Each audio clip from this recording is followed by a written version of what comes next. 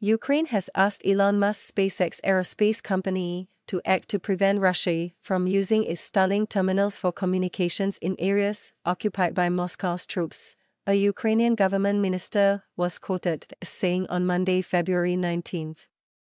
Starlink terminals were rushed in to help Ukraine after Russia's February 2022 invasion and have been vital to Kyiv's battlefield communications. Starlink says it does not do business of any kind with Russia's government or military. The Ukrainian military intelligence chief, Kyrylo Budanov, told the Wall Street Journal this month that Russian troops were using thousands of Starlink terminals after acquiring them from private Russian firms that purchased them from intermediaries.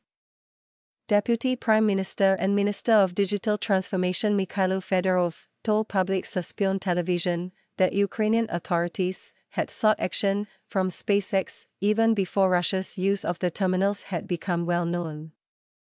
"We found an algorithm and made a proposal to SpaceX and are in communication with them to ensure that such cases do not occur," Fedorov told the television.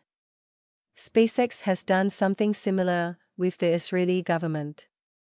Fedorov said Ukraine needed the terminals to work in all areas because specific technologies are being used linked to drones. "There are other ways so that our Starlinks work and others do not. We are working on this with SpaceX."